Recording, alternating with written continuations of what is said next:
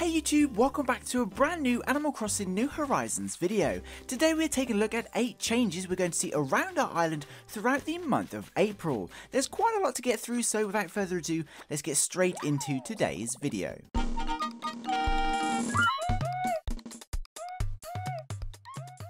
So we are now coming to the end of March on the New Horizons island, and just as you'd expect, we're about to see a whole bunch of changes as we transition into April.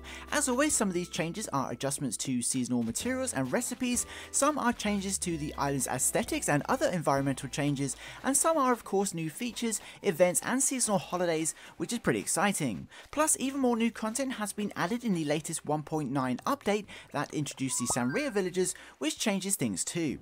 Anyway, we'll cover the differences between hemispheres as we go, but most of the changes applies to both anyway. So please leave a like on the video, it helps out so much, and here are 8 changes and new additions we can expect to see during the month of April. Number 1. Seasonal crafting. Although not a brand new season in New Horizons, April does see some new seasonal crafting materials. From April 1st through to April 10th, the Sakura season blossoms on the New Horizons island, and the cherry blossom petals will begin spawning and falling from cherry blossom trees. These crafting materials can be caught using nets and used to craft cherry blossom themed items, including the cherry blossom pond stone, cherry blossom lantern and cherry blossom clock, amongst others. Just like last year and all seasonal materials since, the cherry blossom DIY recipes can be found inside the bloom presents that float across our skies. Unfortunately, the southern hemisphere doesn't see any new seasonal materials yet, but can still collect acorns and pine cones. Of course, if you've been playing since launch, you've probably already seen these materials in the previous rotation, but if you've joined the community since, you'll probably be seeing these for the first time. Number 2. Seasonal holidays. Thanks to the latest 1.9 update that introduced the Sanria villagers last week, both hemispheres have some new seasonal holidays to look forward to, along with some exclusive limited time items to celebrate them. The first is of course April Fool's Day, which although is celebrated on the 1st of April, actually begins on March 26th, when the Whoopee Cushion prank item can be purchased. The Whoopee Cushion comes in multiple colours and can be purchased from the Nook Stop during the event. Moving on from April 1st and through to April 10th, we'll be celebrating Tree Planting Day, which is better known as Sing Mogil and traditionally a Korean holiday. In celebration of Tree Planting Day, we can purchase the Forsythia tree from the Nook Stop. Next we have Nature Day, which is scheduled to run from April 15th through to April 22nd. Much like Bunny Day, which we'll cover shortly, this is one of the first events to be refreshed for 2021 and will play out slightly different to last year. In celebration of Nature Day 2021, we'll be able to get our hands on the classic Cool Globe item, which is pretty awesome. And finally, April marks the start of the prom season and adds a whole bunch of seasonal exclusives as well as new clothing items. In celebration of prom season, we'll be able to purchase items such as the prom wall, floor and sash from the Nook Stop, as well as a variety of clothing items from the Able Sisters.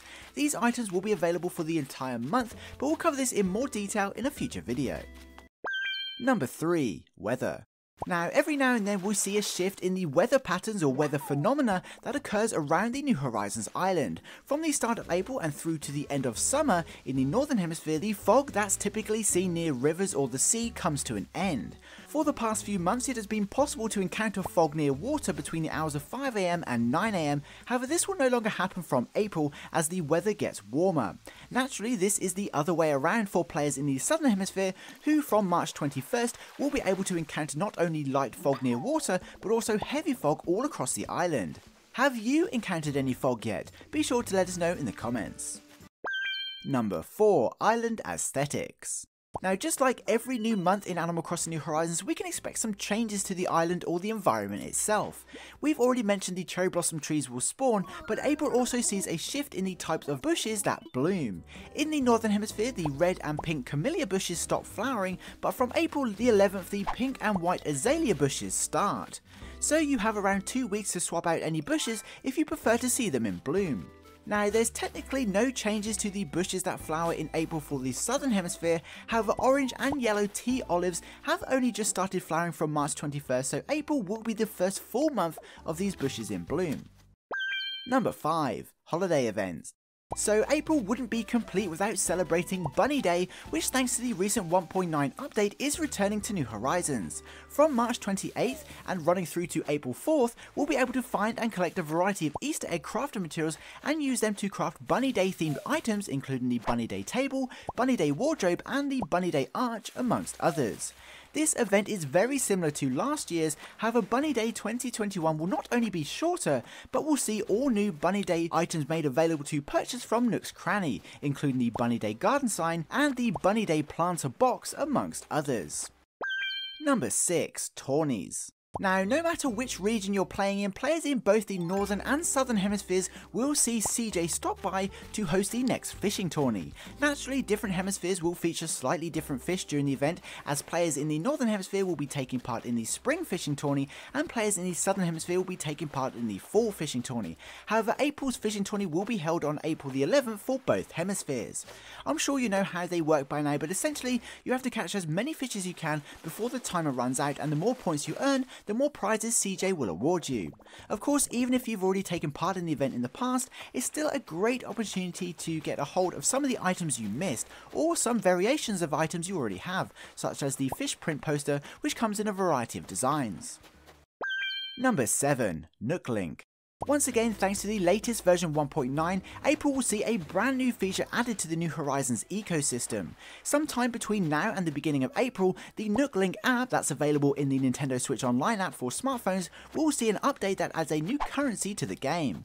In short, you'll be able to log in every day and earn new Nook points that aren't too dissimilar to Nook Miles. These can then be redeemed against some brand new exclusive items including Tom Nook and Isabel's photos. Although these prizes, as well as a few others, have yet to be officially confirmed. Basically, from April we can buy these items in the Nook Link app and then transfer them over to New Horizons. However, you will need a Nintendo Switch Online membership to be able to do this. Number 8. Critters. Now, probably the most obvious change we see from month to month, especially for those who have been playing for a while, is of course to the bugs, fish and deep sea creatures that we can encounter around the New Horizons island. Players in the Northern Hemisphere will be able to encounter 22 new critters in total during April. There's far too many to cover right now, but some of these new critters include the Madagascan sunset moth, the snapping turtle, which looks really fierce, and the sea pineapple. Players in the Southern Hemisphere are in the same situation, however will only encounter 6 new critters during April, mostly due to the weather getting colder. Again, too much to go through right now, but some of these new critters include the ladybug, the dab, and the spiny lobster, amongst others. Of course, for those who have been playing for some time may have already encountered these, but new players will only be seeing some of these for the first time, which is nice. So there we have it, that was 8 fairly significant changes that we can expect to see during the month of April, with pretty much all of them affecting both hemispheres in one way or another. But what do you think about these changes? Are you looking forward to pranking your friends with a whoopee cushion, and will you be taking part in the fishing tourney? Be sure to let us know your thoughts in the comments below.